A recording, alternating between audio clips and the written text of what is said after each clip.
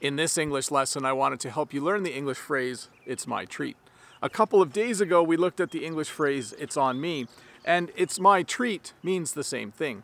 If you say to someone, it's my treat, it means you're going to pay for it. I could say to a friend of mine, hey, let's go to Niagara Falls for the day, and let's do all of the attractions. Let's go on the zip line. Let's go on the, I was going to say Maid of the Mist, but I think the boat has a different name now. And then I could say, it's my treat. That means that I'm going to take my friend to Niagara Falls and I'm going to pay for everything. So if you say it's on me or you say it's my treat, it means that you're planning to pay for whatever activity you're going to do. By the way, these videos, they're my treat to you, okay? It's on me this time. The second phrase I wanted to teach you today is the phrase to treat someone to something. When you treat someone to something, it means you are buying something for them.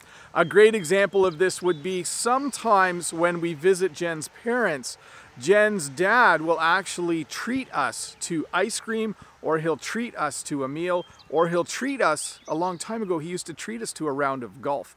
I'm not an avid golfer, but a long time ago, every once in a while, Jen's dad would treat us to a round of golf with him. He would take us to the golf course and he would pay for everything. We didn't have to pay for anything. It was really nice.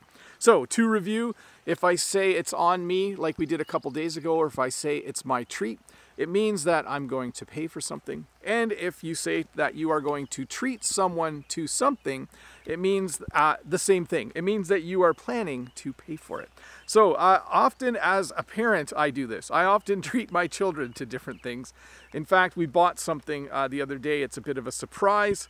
I can't tell you what it is right now, but we are treating our kids to something in the next few days. I'll let you know what it is when it arrives. It's not a big thing. It's just a small thing. Anyways, let's look at a comment from a previous video. This comment is from Key Park, and Key Park wrote a little two-part conversation here. The conversation is this. Person A says, hey, I know a wonderful restaurant. Let's go out to eat there. It's on me. And person B says, oh, that's news to me.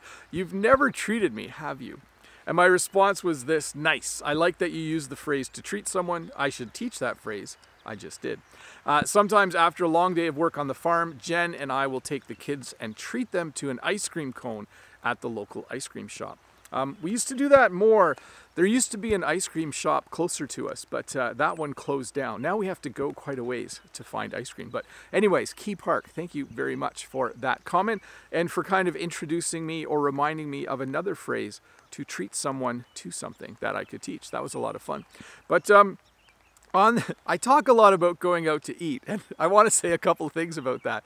One, Jen and I don't actually go out to eat a lot. We don't actually treat our kids to a meal in a restaurant very often because it does cost quite a bit of money. And also right now, you can't actually do that. There aren't really any restaurants open. What I will say is this though. I do regularly go out and get pizza for the family. In fact, we just did that yesterday. There's a small pizza place in the town close to us, which I like to buy pizza from because number one, it's delicious. Number two, they let me videotape in there once for the video on my other channel called Let's Learn English at the Restaurant. They were very kind and very gracious. And so I feel like I owe them a bit of a thank you. And so sounds kind of funny, right? The thank you I give them is I buy more pizza from them. It's not really a true gift, but we do regularly buy pizza from that restaurant as a thank you because they were very gracious and let me make a video there. Anyways, bye. See you in a couple days with another short English lesson.